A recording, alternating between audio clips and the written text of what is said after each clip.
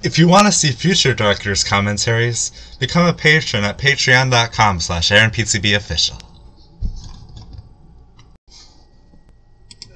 Okay, welcome to the director's commentary for Why I Like Recommended For You. It's still crazy to me that Why I Like Recommended For You is finally out, because it's just been so long in the works, and I never thought it would actually get finished, just because, like, I've been pushing it back so many times, but finally, it's finally out, and I'm so glad that it's finally out, because I thought it would never get finished, but thankfully my computer had to get reset, because for some reason my hard drive was acting up and my computer just did not want to start up properly, so we had to reset my main hard drive. And I started to worry that I'd lose all of the files on my personal files, so I decided that then would be the perfect time to resume work on Why I Like Recommended For You. Turns out I didn't lose all my personal files, but I still decided to go ahead and put all my time into working on Why I Like Recommended For You. It's just so because I delayed it so many times that I felt like I had to do it now. So yeah. And originally, actually, this video wasn't originally going to feature my clone in it, and it was just going to be me.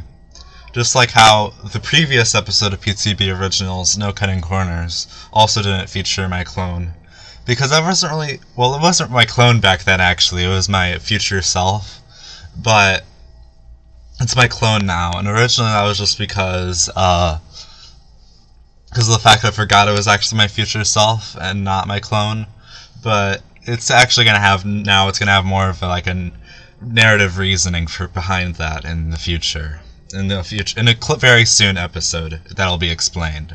So look forward to hearing about that. But yeah,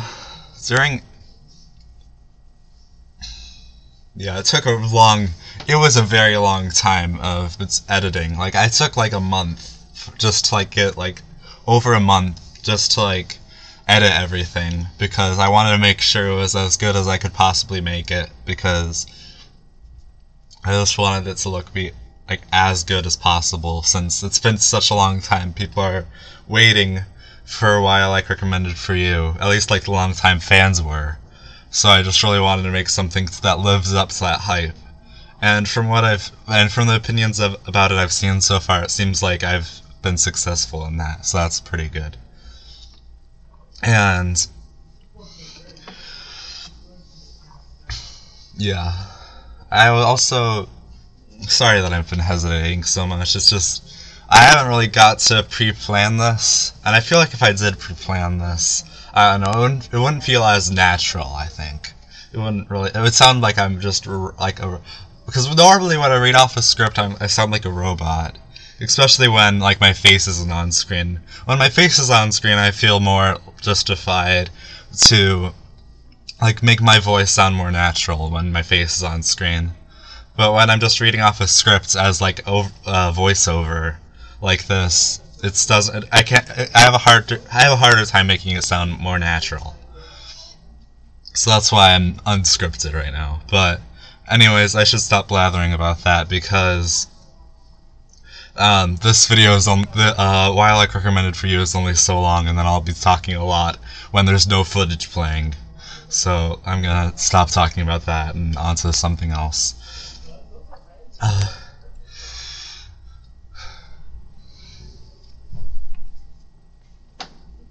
Yeah, for my clone, I did a bunch of things distractions, things in the background. Because just to show that my clone is doing different things in the background, doing stuff in my room, to make it really seem like my clone is bothering me and stuff. Yeah, I'm really proud of Why I Like Recommended For You, if you couldn't tell.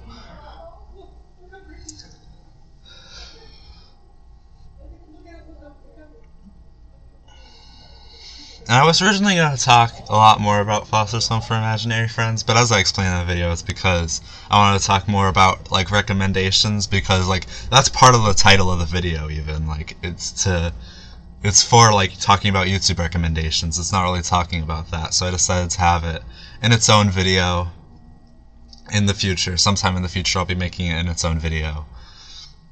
So yeah, you'll be able to look forward to that. And I'll also be having an addendum to the video which talks more over that, and I might also have a definitive edition version of the video which lives more up to like how I imagine the video turning out, as well as like some extra stuff that I originally had planned to include in this video, as well as like some extra content. Maybe even this director's commentary will be part of the definitive edition, so you might be listening to this from the definitive edition version of the video. But we'll see.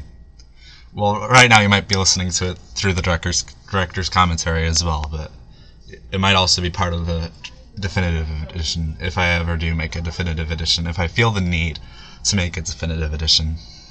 And also, fun fact, I actually originally I was gonna talk about BFDI and Zedley Comics in a separate video, but I decided that since I was gonna have more of a focus on recommended instead of foster home for imaginary friends, I thought, well, it was going to be a very short video if I didn't combine the two videos, so I decided to also talk about BFDI and Zedley Comics as well in that same video, just because it would be too short if I didn't.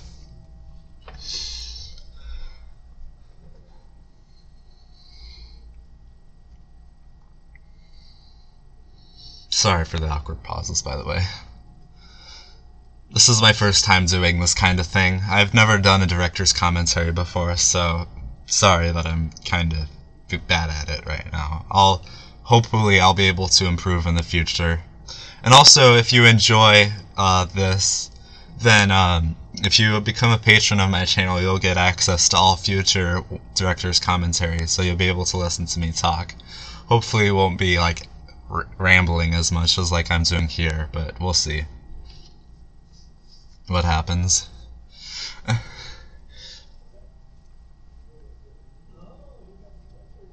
also I had like different markers in editing for different things. Like for example, that explosion of the clone's entrance was also like one of the markers, because how I edit is like I edit in different like stages. Like, well, for like big projects like this, I edit in different stages, so it's easier for me to edit, and also so I can get all the boring stuff out of the way before doing the fun edits. Like first I do like rough cutting, which is just like getting rid of all the stuff that like getting rid of all the bloopers, as well as like parts where I'm not talking at all or messing up lines.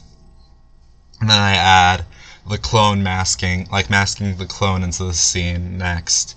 And then I add audio engineering, just to like make the audio sound as good as possible, and making sure all the volume levels are pretty consistent with the video, so that the viewer doesn't have to keep changing the volume on whatever they're watching, so that they get an enjoyable viewing experience by just keeping the volume the same, and they shouldn't have to change it all that much, because I always find it annoying when I'm watching a video and I have to constantly change my volume because of how often the volume level changes. I found a lot of YouTubers have that, and I don't really like that, so that's why I put a decent bit of effort into audio engineering in my videos. And then after audio engineering, I add special effects such as this one. Well, this one isn't really a special effect, it's just adding like it's B-roll. And then I add I added special effects like the and plus, like how I showed the plus sign. Yeah, that's also one of the special effects I add after audio engineering. And then after all that, I make sure like I add the like title cards for the different chapters. I add the footage in the background of that, as well as like the credits and stuff. And then once I'm all done with that, I finally get to export it and set up the upload. And so yeah, that's the basic process of how a video gets finished on my channel. And so yeah, I have big plans for the second part of Why I Like Recommended for You. I don't really know if it's accurate to really call it a second part, but like it is a continuation of the storyline of part 2 of Why I Like Recommended For You. So I guess it technically is like a part 2 to Why I Like Recommended For You. But it's not going to be called that, because that would be kind of silly.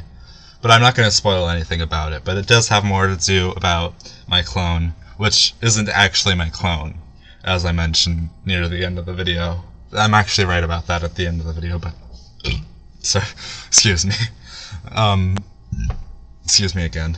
But, yeah, yeah, that'll be explained in part 2, but I'm not gonna say anything about that because I don't want to give you guys any spoilers. But I already know what I'm gonna do for that video, but I'm not gonna spoil it.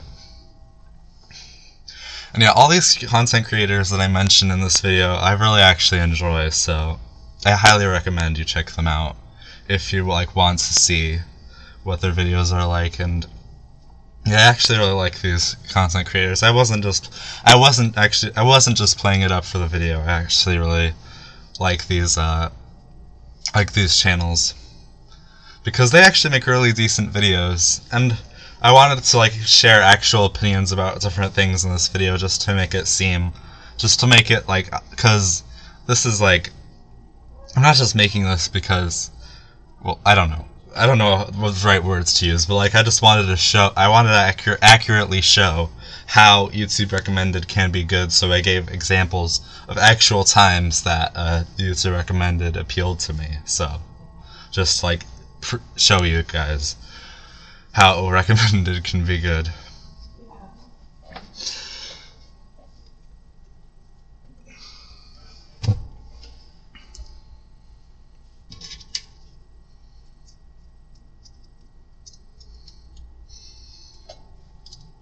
Oh yeah, Seth was is like the whole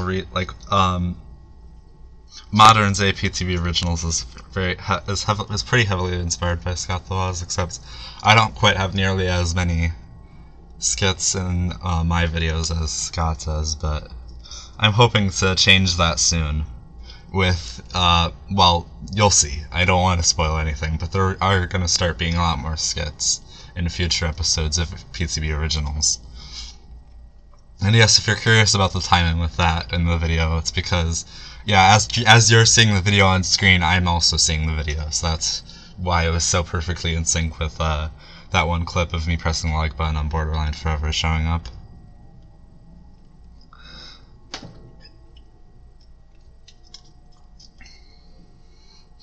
Oh yeah, in this end sequence, yeah, it's kind of funny that I was thinking about differentiating my clone's voice to make it more obvious that my clone is a separate entity than me. But I think it's funnier that it's separate. But it'll be extra obvious that my clone isn't actually me in the near future. But yeah, I was planning on like maybe changing my shirt or something to differentiate the two, but I think it's funnier that they're the exact same, and it makes more sense logically, and it gives it more similarity to my future self from previous episodes of PTB Originals, because my future self also wore the same exact clothing that present me wore, so that kind of like adds a makes it feel similar to how my clone acted. How my future self acted, so like it makes it feel like more of the same character.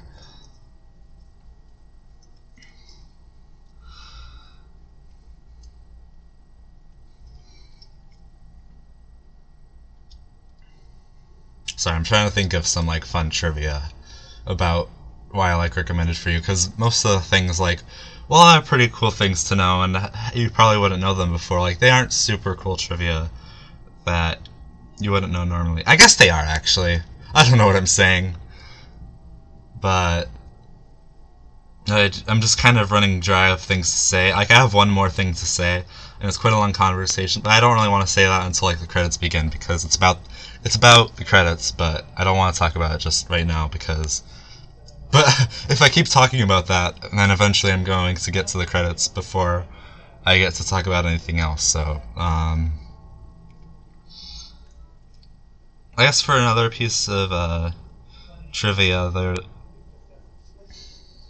originally, yeah, I was originally planning on having like crazy special VFX and stuff. Like, I was originally gonna have an After Effects clip of me holding the text saying Aaron from Aaron Press the Button and rotating it in front of me, but it didn't really get it to look that good, and I just didn't get it to look the way I wanted, and I also wanted like a bunch of other cool like blender shots, but I was way too overly ambitious with that, so I was like, no. Eventually I had to tell myself that it's fine if it's not like a Captain Disillusion level of editing. It doesn't really matter all that much. It just needs to be a great video. It doesn't need those attributes to make it a great video. It can still be a great video without those attributes. And about the credits music, it's actually really funny because how I found out about, it's a really funny coincidence, how I found out about the credits song was for the Deadly Comics portion of the video. I was looking for music for it, like for background music that was also like from Deadly Comics video. And Deadly Comics put out a video with like a bunch of their music so far into one video. And they also had like, yeah, one song, and it said like Shadow Water Kerfuffle. I don't know how to properly pronounce that. I hadn't had to pronounce that ever since just now, until just now. So I think it's Water. I don't know how to pronounce it properly because I didn't have to pronounce it until just now. But I was like, what's that? Like, what's that? Is that like an album or something? So then I looked further into it, and it turns out that, yeah, that actually is an album, which a bonus song has, and from a bonus song from it is used in a Deadly Comics video, and also the album art is by Deadly Comics. And it turns out,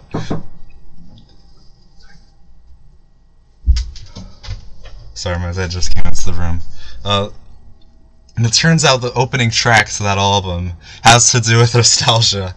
So like, it was like the perfect fit for the credits music for this video. That was just hilarious because like Deadly Comics is also a portion of the video, and Deadly Comics is like pretty closely tied to this song because like they made the album art for the album that this song is from, as well as just, yeah, as well as like, yeah, the bonus song, one of the bonus songs is by Deadly Comics, and the opening track in that album has to do with nostalgia, which is also a topic that is discussed a lot in this video. So that's just a really odd coincidence. And yeah, it feels good to finally get this director's, well, I shouldn't say finally, it's only the next day after Why I Like Recommended For You has just premiered, so it hasn't really been that long of a time between videos, but like between then and now. But I'm running out of time to talk about this because now we're at the outro portion of my What I Like Recommended For You. But I guess I can go a little bit over, but it'll just be kind of boring because it'll just be a black screen for the rest of it. But oh well, I guess we can just live with having a black screen for the rest of the video. But yeah, I think I'm going to wrap it up shortly because I can't really think of much else to say, and if I do have anything else to say, I'll say it in the definitive edition of Why I Like Recommended For You. And in that, I'll also show the clips that didn't make it into Why I Like Recommended For You because they were too overly ambitious. Because like they had crazy VFX, and I couldn't get them quite the way I wanted, so I just scrapped them because I couldn't get them the way I wanted. And I decided that VFX, it didn't really matter. So I'm going to include those clips that I didn't use from before my computer got reset and I had to restart production. And I reset production on Why I Like Recommended For You just because it was too overly ambitious before. So yeah, the clips before that I'll have in definitive edition of Why I Like Recommended For You. Sorry if I repeat myself a lot in this video, it's just I was doing all this unscripted. Again, just to mention that I was doing all this unscripted just because, yeah, I sound like a robot if I do it scripted, a scripted voiceover, so that's why. And I don't really want to do all that much editing to this video, so that's why. Well, I might not even do like much of any editing into this video, so that's why I didn't really want to have a script, because having a script means that there's probably going to be editing because I'm going to mess up some of my lines, and not having a script means I don't have any lines to mess up, so it doesn't really matter. But yeah, I think that's all I can think of saying. If I have anything more to say, I'll say it in the definitive edition of Why I Like Recommended for You. But yeah, that about wraps up the very first director's commentary for one of my videos. So thanks for watching. See you in the next director's commentary if you decide to become a patron.